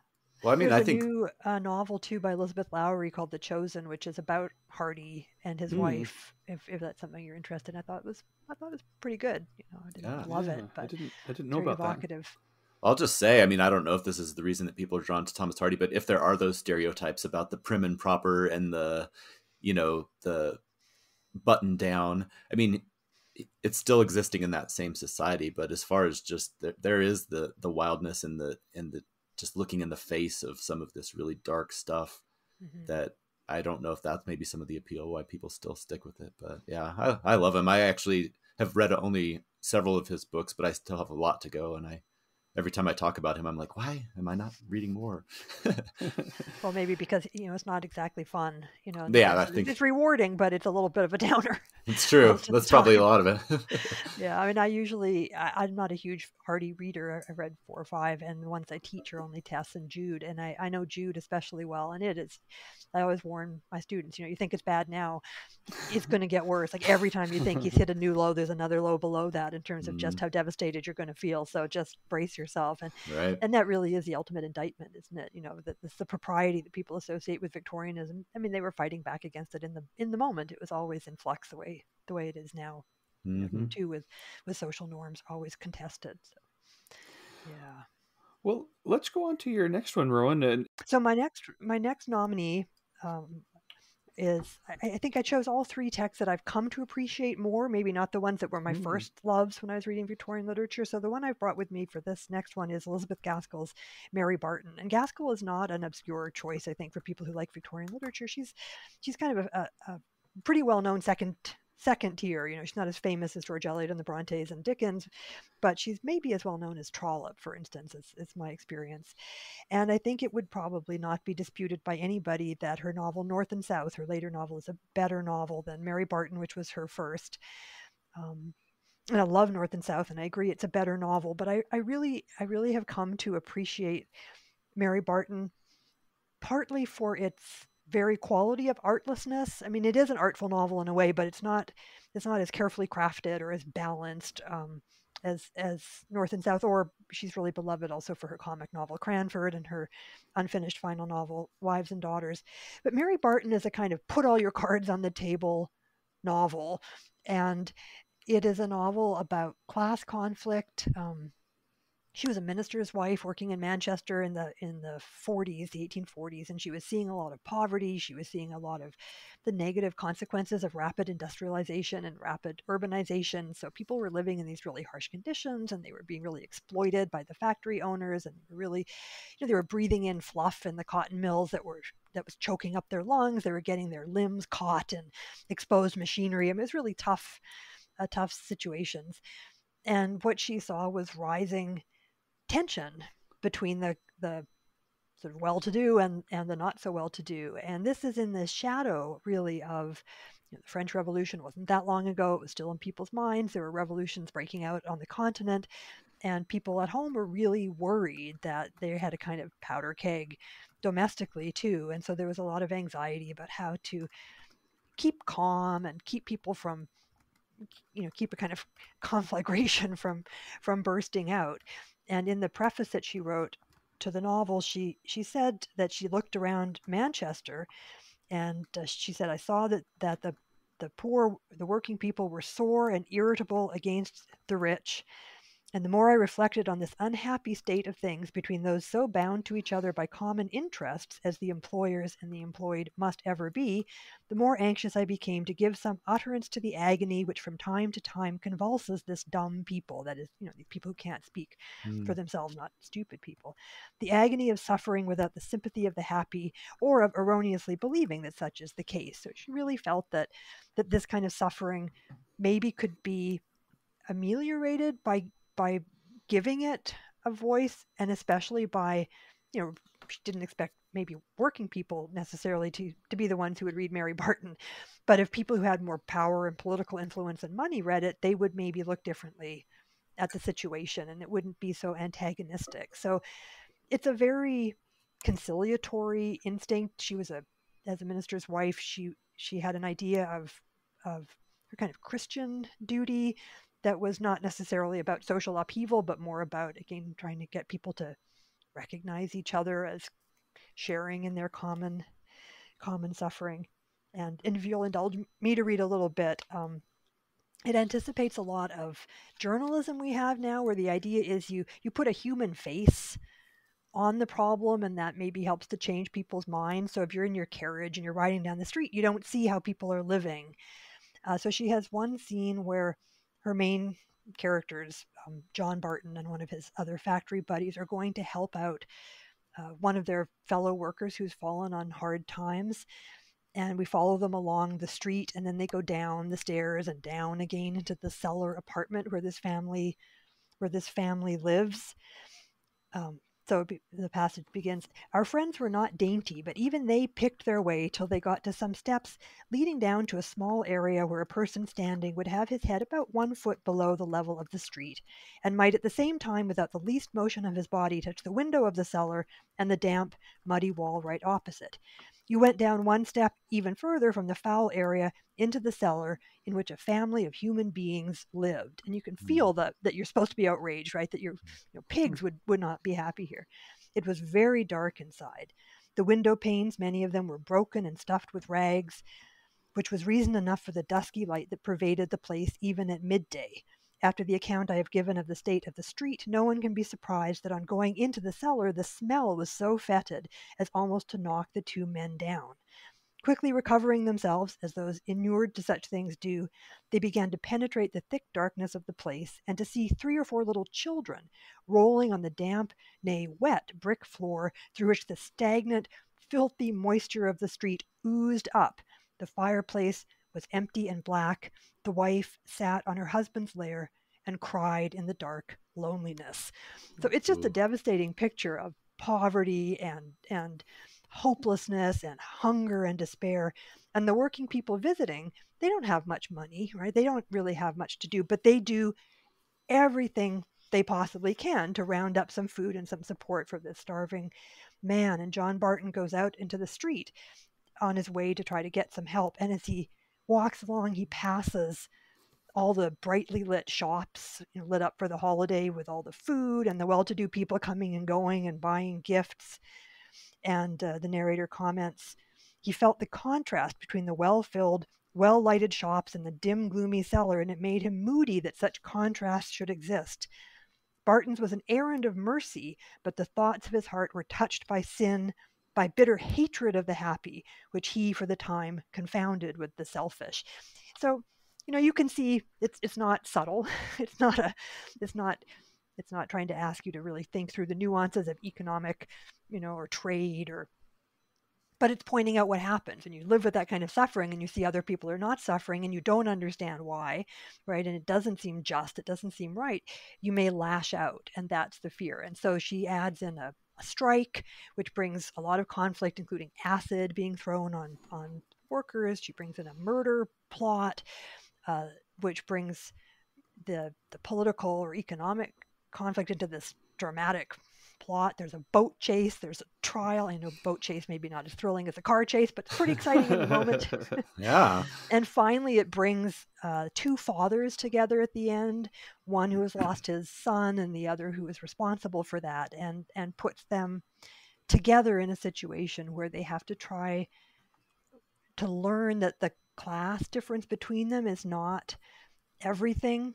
So the narrator, again, not subtle, absolutely playing for pathos, right? The eyes of John Barton grew dim with tears. Rich and poor, masters and men, were then brothers in the deep suffering of the heart. The mourner before him was no longer the employer, a being of another race, eternally placed in antagonistic attitude, going through the world, glittering like gold with a stony heart within, which knew no sorrow but through the accidents of trade, no longer the enemy, the oppressor, but a poor and desolate old man. And that's really the whole point of the book. A lot of the beginning starts with trying to show poor people as like human beings with families and pride, and that's to teach her middle class readers to humanize the people that they don't take seriously. And then the other way is to get the working class people to recognize the humanity of the rich. And it seems maybe simple-minded even, but it actually has a very powerful emotional effect. And I'm a sucker for that. The father, the dead son, the remorse, the inability to undo the harm that you've done, and that you thought you were fighting for a cause, but you've destroyed something that you can't rebuild. So, and again, there's a love story. And then they emigrate to Canada at the end, some of them. I'm like, hey, Nice. Canada. So, wow, that sounds I think, amazing. It really is a good example of the social problem fiction. And it has all the things that people who don't like that whole Victorianism won't like. It is sentimental, it is melodramatic, it is desperately earnest, and I love it. So. I love that you own it.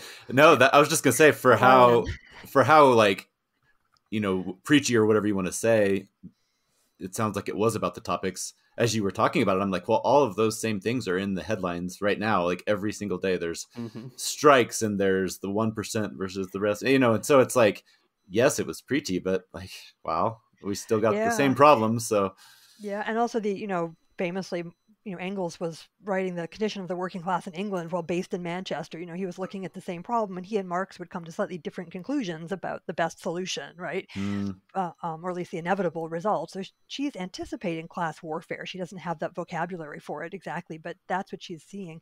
And she's hoping that everyone can just get along, and that true Christianity for her is about compassion and charity. It's not about separation and division and judgment, and that's what she's trying to preach through the novel. But you're right. I mean, the gap between rich and poor is so extraordinary today, and I think that's why you see a writer like Barbara Kingsolver rewriting David Copperfield and finding more material than she needs to show that we haven't reached some peaceful reconciliation. Oh, for sure.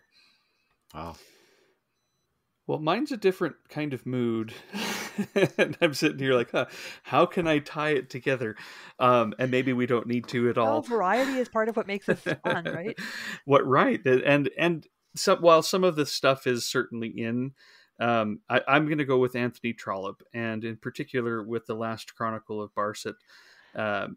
As I've been saying on the podcast, I encountered The Warden a few years ago. Absolutely loved it, and then this year's I read the Barchester Towers after that, and then this year I finished off the 6 books of the Chronicles of Barset, and this is the last one, The Last Chronicle of Barset, and I just loved these books. I loved every moment of them, and it does to me show how well these novelists do explore the society in which these people live and their different situations, their different expectations for themselves and for others, and how, income and gentility can play a role in how they see each other and how they see themselves, but also just the way that these their relationships with their neighbors can shape a life. And they have their professions, they take out loans, they have marriages, they are trying to deal with inheritance and the passage of time, and religion, church meetings. And one of my favorite passages of all of them is in Barchester Towers, where he's just like, isn't it sad? Nowhere else will they put you in a building until you have to sit there and listen to this preacher talk for an hour. Just so he approaches so many of these things with that very light touch that is compassionate and forgiving. Even his worst characters, there's still moments where I feel deeply for them. He'll take a step back on almost all of them and go into their pains and their personal, their reasons for maybe behaving the way that they are, that don't come from a place of malice. They genuinely are, in many instances, actually, in his books, but particularly in a few that I'm thinking of, they really are trying to do what they think is right for other people. And he has a way of making them, making you sympathize with them, even though I disagree with their methods and how they view things completely. And this last book was so fun because so many of the characters that we get to know in the others kind of come back together. I mean, it's got its own unique story of a man who has been accused of stealing a note, some money that was meant for somewhere else. And he is very proud. He is very poor. And he runs part of the church in Hogglestock. This is Mr. Crawley, and he won't do the things that people tell him to do to try to make it right, because he just didn't do it. And he also doesn't want to play the games. He doesn't want to hire an attorney. Attorneys can be tricky, and he just didn't do anything wrong. Why would he need to hire an attorney to defend him when he didn't do anything wrong? And then he starts to wonder, well, or did I? I don't really remember. I don't know what's going on anymore. And it's just it's so well done, and I loved every minute. I was very sad when it was done. And I think that these books, some of the best experiences I've had are ones where I feel like I've almost lived in this community, and it's a part of my life, and not just some books that I read. I mean, right now they're memories that they just feel real. They feel like people that I've known, and I love it.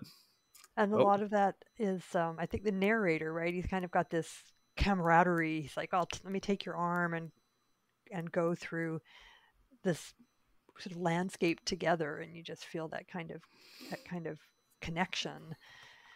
All right, now I am gonna play a little bit out of turn again here and bring up my third choice. We had a bit, just for listeners' sake, we had a little bit of technical difficulty, so we maybe lost the train of thought on Trollope, and that's totally fine. I've talked plenty about him, but I do want to bring up my third one. Then I'm going to step away and kind of appreciate what Paul and Rowan go over as their last part of the episode.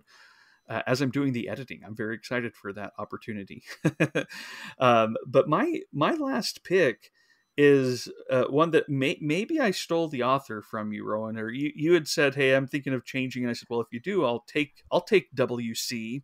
Mm-hmm. Was it Wilkie Collins? It was. Oh, okay, good. So I chose The Woman in White, and I did it because it's just another one of those delightful experiences.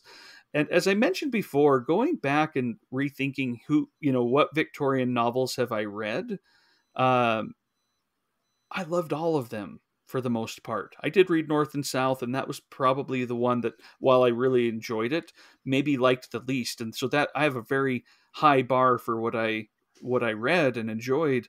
And the Woman in White was one that I read when I was first moving over to England for a semester. I was a graduate student, and my teacher asked, hey, I teach in London next term. Would anyone like to be my teaching assistant? And before she even finished the sentence, I was making plans and told her it needed to be me. No one else could do the job as well. Just really trying to push it, and I got to go. And one of the classes that she was teaching that I was able to help out with was a mystery novels course. And we started that course out with Charles Dickens' Our Mutual Friend, which she hadn't read yet, but knew it was kind of had a bit of a mystery element at one, on that big book. It was a minor point of it, and so I read that one before I went over to England, and really did enjoy that. And then while we were there, and my parents took me over, and while we were there driving, kind of touring a little bit before they left, I read The Woman in White, on the road, in the hotel rooms, as I was preparing for it. And what an exciting mystery story. I really enjoyed it. I will say one of the disappointing things about my stay in London was that was also the year that Andrew Lloyd Webber's musical adaptation of The Woman in White came out on stage.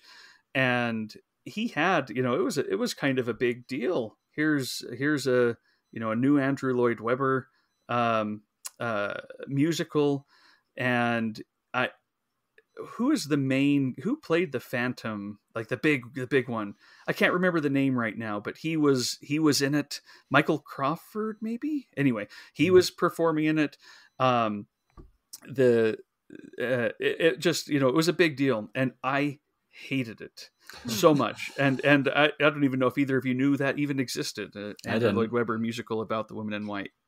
I knew it existed, but I have avoided any exposure to it. Very well done. Wisely, it sounds like. Well, yes, because this is something that I found very frustrating. Is I loved the story. I loved that it's dealing with, again, law and inheritance, and how that shapes our relationships, and not just that, but how we view people. These societal constructs about people's rights and about people's abilities to progress or to move through society.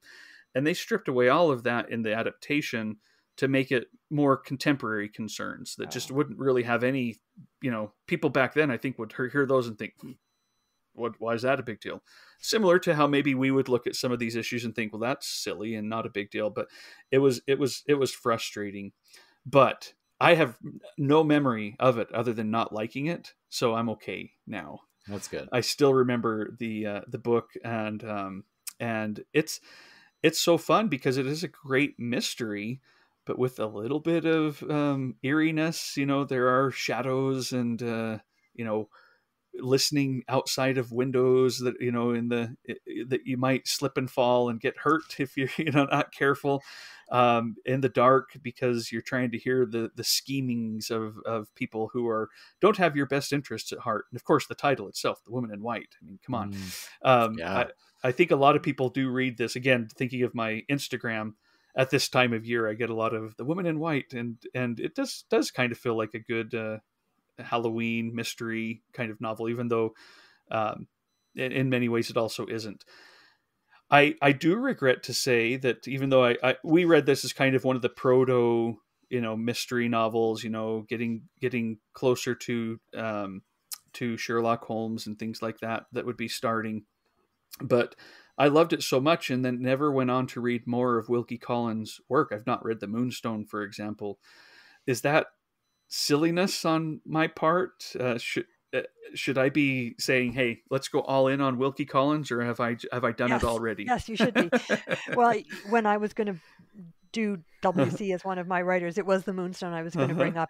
It's a fixation of mine. I teach it in my class on mystery and detective fiction. If you like that mystery element, The Moonstone is much more kind of pure detection, but it has maybe it's not quite as exuberantly delightful as The Woman in White. I mean, The Woman in White is just so full of delightful things like Count Fosco and his mice, and it has that wonderful moment, right, where the woman in white first appears, tapping Walter Hartright on the shoulder as he walks down this quiet country lane. He just feels this tap on his shoulder and turns around, and there's this mysterious woman, and you almost think it's a ghost because he doesn't know who she is or where she came from. So The Woman in White is super fun. But The Moonstone, it has multiple narrators, same as The Woman in White. Some of them are just about as hilarious as the ones in The Woman in White, and the plot is just a lot more, I guess I would say maybe sophisticated. It's just really, it's just a really smart novel. It's about a diamond, obviously the Moonstone diamond, that's stolen from a young girl's bedroom. But the underlying issue is that the diamond itself is basically it's there because of colonial plunder, and so it's tied into all these issues about the British Empire and the violence of imperialism, and who really is entitled to anything anyway in that whole world. And it's really, so there's that layer to it, but it's also very, very entertaining. So yeah, you have treats in store. Yeah. I did hope that's what you'd say. I kind of thought it might be. Me too. I have even more treats in store because I have many gaps in my Victorian readership, and Wilkie Collins as a whole is one of them. I have not read, despite owning both of those books and eyeing them on my shelves frequently. I have not read either one. So yeah. Well, he is a master of suspense, right? I mean, The Woman in White will definitely keep you turning pages. It might take you a few pages to kind of get the gist of it. And it's helpful maybe sometimes to know that you're not stuck with the same narrator all the time. So if you're like, boy, this person's really stuffy, it's okay. You'll get somebody else coming along, and then you'll start to appreciate the stuffiness of the other character as part of their dramatization of who they are. And he's really good at, isn't he, at capturing character through people's voices as they narrate. Yeah, so fun. Like a dramatic monologues, but in prose. But by the way, a little slight tangent before I head. So Michael Crawford did play Count Fosco, and he was in a big fat suit. I actually didn't know. I just thought maybe he was really large. When I was watching, he took ill at the end of 2004 because of oversweating in the fat suit. Oh, and wow. It was originally reported as the flu, but yeah, he didn't. He only played it for that very short period, which was when I went to see it. So fortunately, he's still around. That's good. That wasn't the end of everything, but it sounds like, in your opinion, bit of trivia. Yeah, it sounds like, in your opinion, the sacrifice may not have been worth it. Oh no! He should just read the book again. Yeah, exactly. But all right, well, I am going to head out. Rowan, it was so delightful to meet you face to face, after all of our time. It's again, it's so nice to just sit and hear you talk about these things, because your intelligence, of course, comes out, your ability to analyze and express that, but your enthusiasm does too. And it's that combination that just makes it invigorating and exciting. And, I am excited to continue my voyage, but I will talk to you both later. Good. Thank you so much. It's just so fun to be here talking about all of this stuff. So thanks. Well, thank you. Yeah. So I will go ahead and kick off my second book, which is, I told you I'm not doing any deep dives, and we've already talked about him quite a bit today, but my man, Charles Dickens. And I was debating which book to talk about because I just couldn't have this discussion without bringing him up.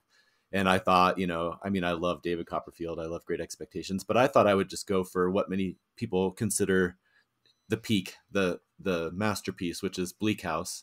And so, this ticks a lot of the Victorian boxes, I think. Social realism, published as, 20 some episode serials over the course of a year and a half.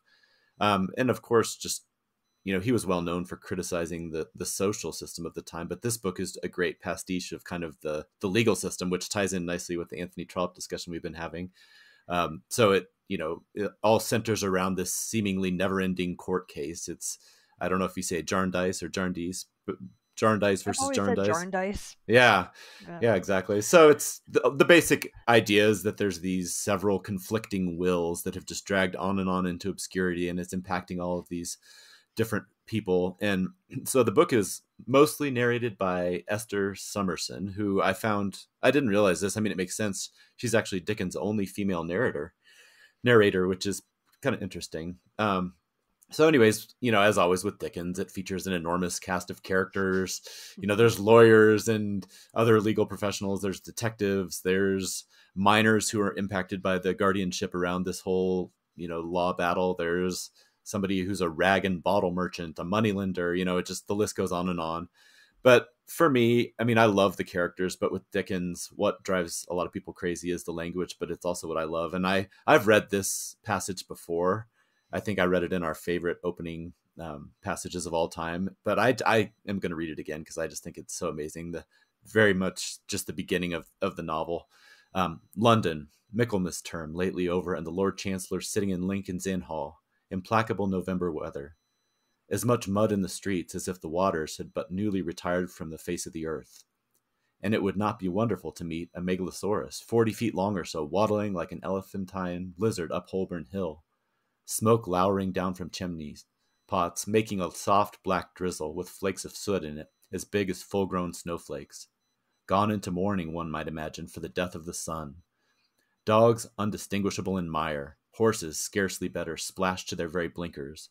Foot passengers jostling one another's umbrellas in a general infection of ill temper, and losing their foothold at street corners, where tens of thousands of other foot passengers have been slipping and sliding since the day broke, if the day ever broke, adding new deposits to the crust upon crust of mud, sticking at those points tenaciously to the pavement and accumulating at compound interest.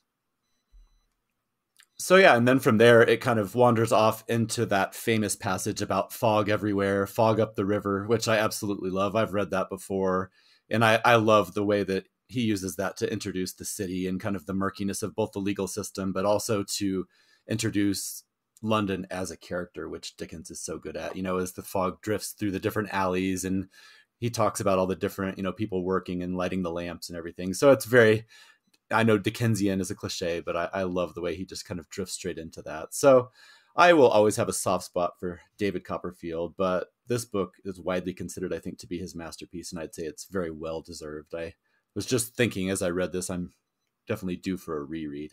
So I don't know. Do you have any rankings for your Dickensian love? Oh, Bleak House is way up at the top, along with David Copperfield, absolutely. And I think, I haven't read all of Dickens, to be honest, and one of the reasons is, as I was saying before, I'm doing so much rereading that sometimes you just don't have the time or the energy to go take on a whole new one. But at Bleak House, I do teach it anytime I dare. It's very long. It's quite a big undertaking. It takes a lot of weeks, but it is just so extraordinary. And I think the emphasis on Dickens as a kind of chronicler of London, a chronicler of the poor and of social conditions and so on.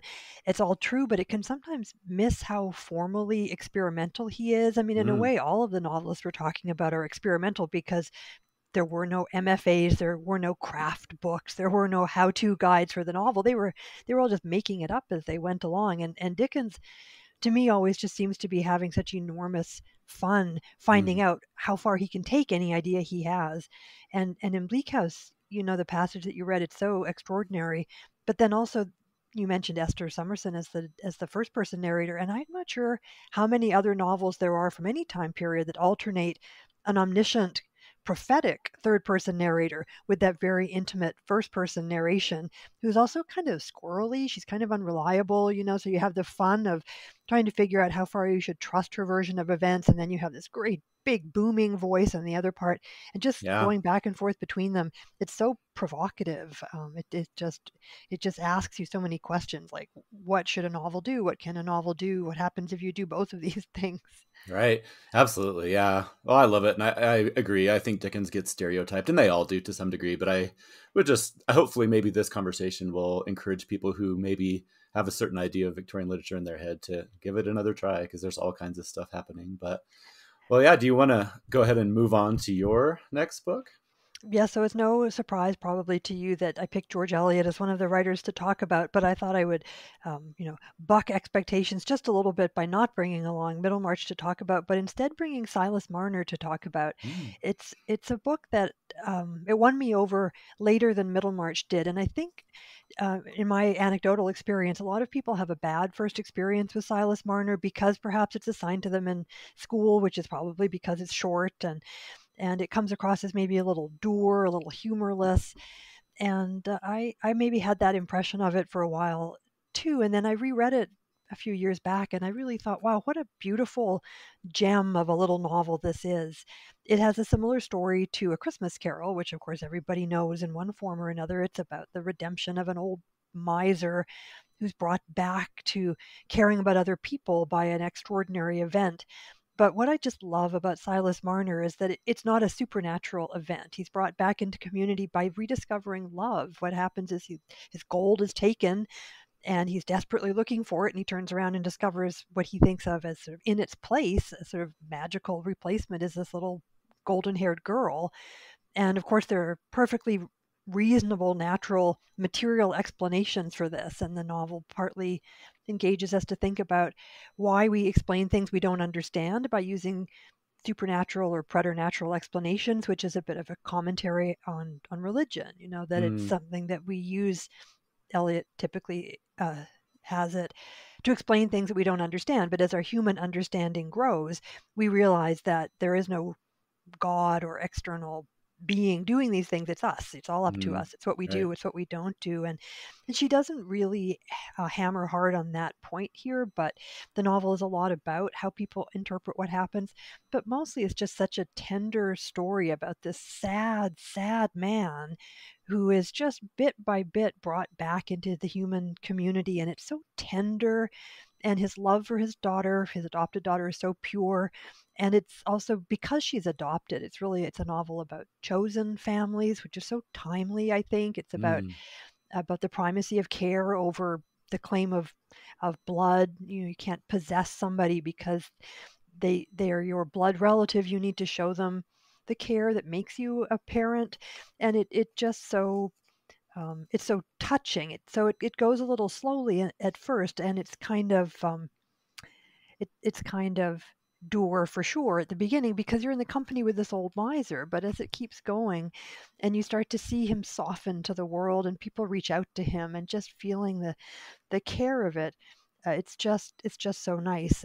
If you'll indulge me, I'll just read a little piece of it. Always. As the weeks grew to months, the child created fresh links between his life and the lives from which he had hitherto shrunk continually into narrower isolation.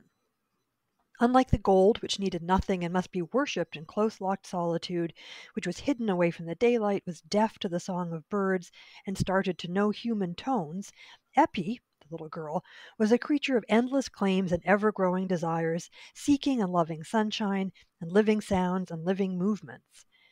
I'll skip a little bit ahead, but Eppie called him away from his weaving and made him think all its pauses a holiday, reawakening his senses with her fresh life, even to the old winter flies that came crawling forth in the early spring sunshine, and warming him into joy because she had joy.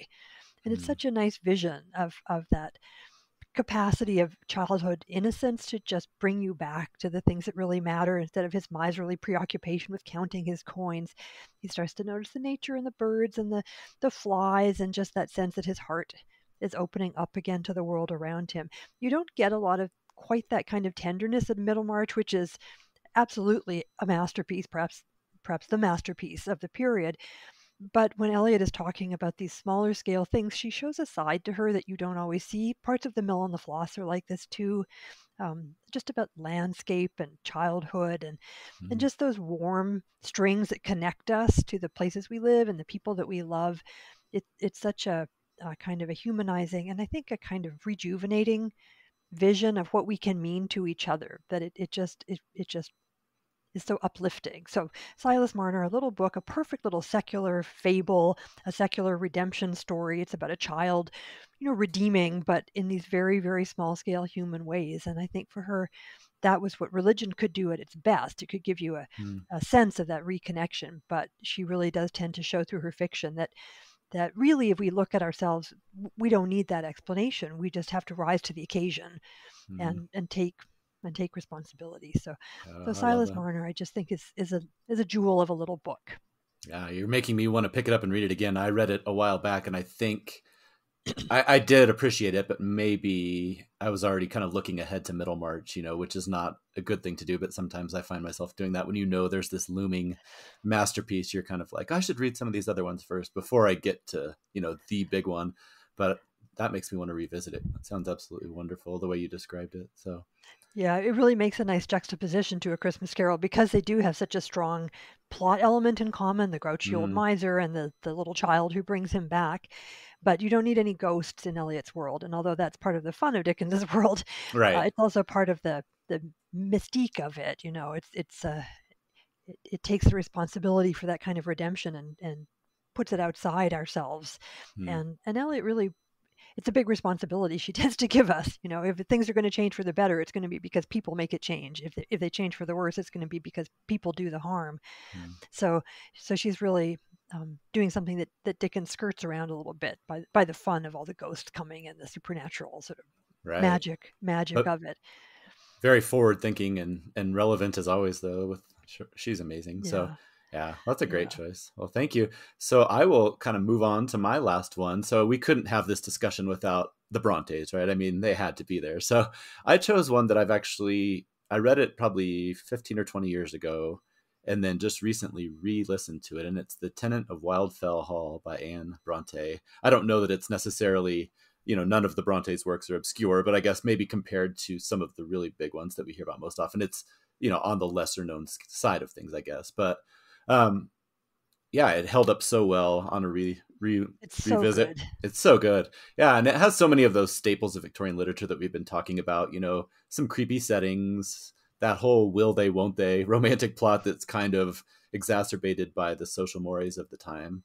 And then, of course, just, all kinds of other things around, class and, I don't know, all kinds of good stuff that is very relevant to the Victorian period, I think. And so just to give a quick frame, it does have that kind of, I guess, frame story that so many of the Victorian novels also have, where it starts off and it's written as a series of letters from Gilbert Markham to a friend of his, and he's kind of, telling this story. And I was thinking to myself, man, if in real life, if somebody wrote letters quite this long and detailed, I wonder who would be able to hang in there. But yeah, so they recount how he came to know this mysterious widow named Helen Graham. And so she moves into this big dilapidated mansion that's in their part of the country, and it's known as Wildfell Hall. And along with her comes her young son and then one servant.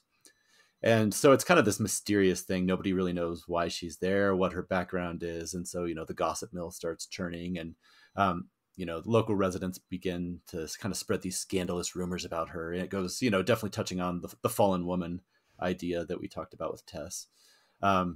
So, she quickly becomes pretty ostracized due to this, due to the rumors and some of these things that are starting to spread.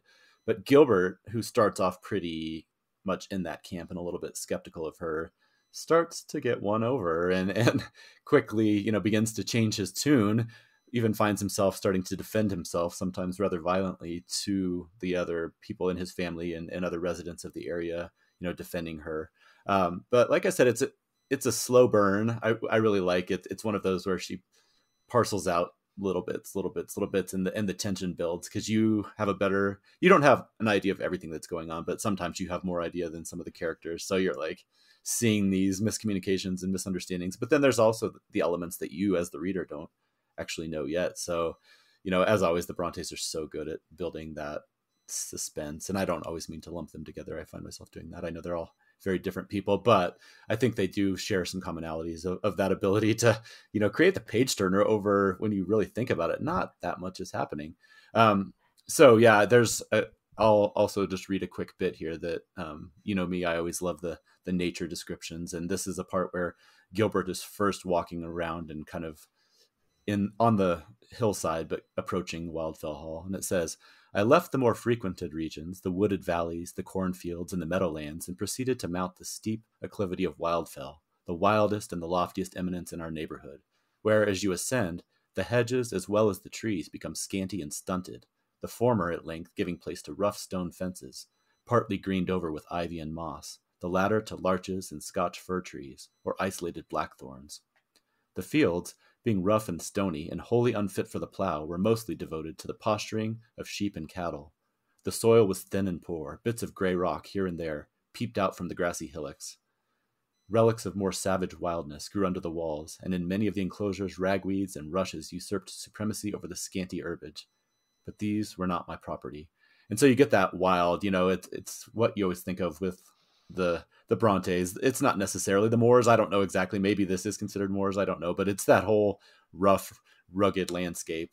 And then I'll just skip ahead for a quick little bit more. It says, near the top of this hill, a superannuated mansion of the Elizabethan era, built of dark gray stone, venerable and picturesque to look at, but doubtless cold and gloomy enough to inhabit, with its thick stone mullions and little latticed panes, its time-eaten air holes, and its too lonely, too unsheltered situation, only shielded from the war of wind and weather by a group of Scotch firs, themselves half blighted with storms, and looking as stern and gloomy as the hall itself. And so it goes on from there, but it's just that wonderful, like, spooky, gloomy, I eat that stuff up. So yeah, I absolutely love everything about this book. It's got all kinds of, like I said, the will they, the won't they kind of theme that goes through between these two is definitely what pulls you along. But along the way, Oh there's boy, all nobody kinds of, sets the scene better than the Brontes. I agree oh they are yeah. distinct, but they all have in common that ability to just paint the landscape for you, and with those little sort of murky shadows all around the edges Mm-hmm. always, so that you're sort of wondering. It's also such a timely book again, right? Because it's so much about male privilege. You mentioned Gilbert starts out kind of, skeptical, and he's really kind of a bit of a jerk at the start, in Oh, he fact, and is. he has to go Absolutely. through this whole process of sort of realizing what he's assuming and what he's taking for granted and what he's trying to claim for his own without even earning it. And then we get the backstory, and we can avoid all the spoilers, but we learn that what Helen has been through has really taught her a lesson about male entitlement and male privilege, and the idea of making a man by letting them get away with anything. And it really Mm. brings you through that romantic plot to a point where you say, well, if you're going to be a good husband to a woman that we think is pretty great, you're going to have to be better. You're going to have to do better than is Yeah. conventionally expected of you. And there's something really satisfying about that. And it seems almost unhappily still so relevant that she could say in the 1840s, look, you can't just treat grown men like children, and Mm-hmm. indulge them and give them the run of the house and let them act like idiots and think that that's cool. If they're going to have all this power, they have to learn to use it responsibly, or else they have to give it up. And that's the way this process of maturation has to go. Yeah. And she's really uncompromising. And it's such a shocking picture of all the drinking and the carousing and the abuse and the sort of thing that would have been kept behind the scenes. And you can see why these novels were considered not so polite when they Oh, first right. came out. No, there's some Yeah. very volatile, violent characters, and she gets swept up into some of it in various ways. And that's another thing is we were talking about with Tess, how it's kind of poking at the idea of the fallen woman. And this definitely does it in various ways. But one of those ways is like, she is an artist. She Right. paints, she makes money, she provides for herself and her son. She, partially due to the societal strictures, she doesn't really reveal her past very much.